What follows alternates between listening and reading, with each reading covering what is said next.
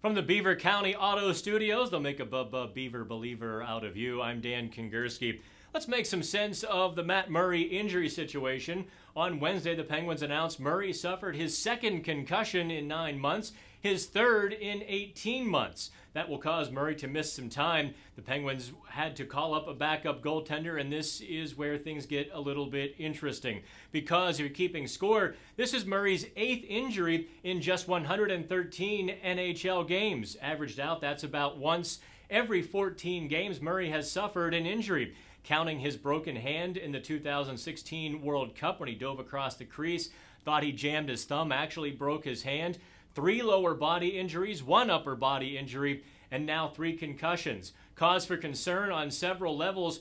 First of all, a 24-year-old has now suffered 3 concussions in short order. You saw what happened to former Penguins goalie Marc-Andre Fleury in Vegas last season after he suffered an October concussion, his third in 21 months.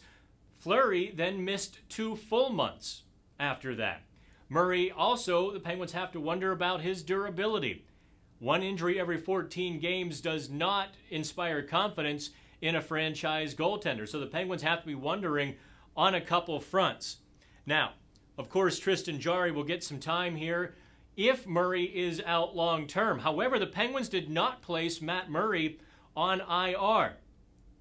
That might lead one to conclude that they don't believe Murray will be out long term, or they would have quickly placed him on IR and saved the roster spot. By not saving that roster spot, the Penguins had to put Derek Grant on waivers. The Pens' 13th forward, Grant, signed a 1-year, $650,000 NHL contract back in July. The Penguins risking going shorthanded into Thursday night. If another team claims Grant, then the Penguins would only have 12 forwards Thursday night. Let's say Matt Cullen, Daniel Sprong, or Jake Gensel comes down with an illness or something freak happens in warm-ups. The Penguins could only have 11 forwards against Vegas, living a little bit dangerously, if even that's a remote chance. However, Grant scored 12 goals and 12 assists last season for Anaheim. He is not exactly a slouch. A lot of teams will be looking at Grant whether or not they claim him. Also, in training camp, though, Grant was not the same Derek Grant that I saw on tape in Anaheim. Gone was the physicality, the net drive.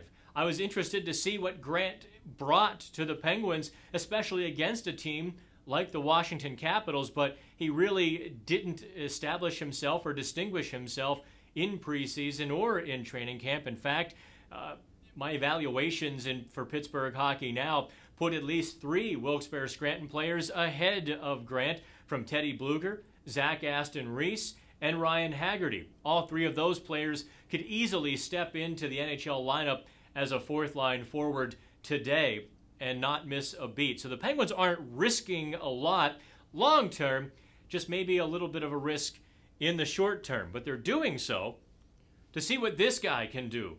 Juuso Riikola, the Finnish Flash, the sensation of training camp and preseason.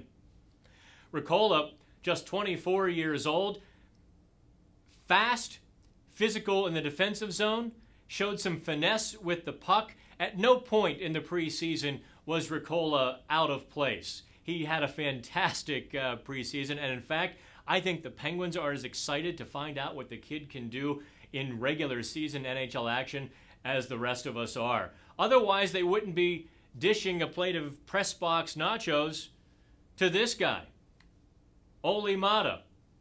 Credit to Michael Miller at Pens Are Your Daddy on Twitter for this fantastic photo. You'll see some of Michael's photos on Pittsburgh Hockey Now from time to time. A little bit comical. Let's stop the pig pile on Olli Maatta, first of all. Last season, Maatta resurrected his career. He gained speed. He regained his confidence. He was clearly one of the Penguins' best defenders over the course of the entire season. You didn't notice Maatta a lot, and that meant Maatta was playing his game. Steady, reliable, responsible. He wasn't getting beat. He is a legit NHL defenseman. However, he and Jack Johnson have had zero chemistry going back to the preseason against Detroit, when the pair gave up a couple goals in just a 6-minute span.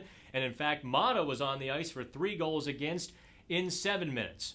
He's been struggling a little bit. And if you're on PittsburghHockeyNow.com, you saw the story where Maatta did admit to the reporters in the locker room he's not been good enough. Still a pretty quick hook that would only have happened because of Juuso Riikola and the Penguins wanting to see what he's got.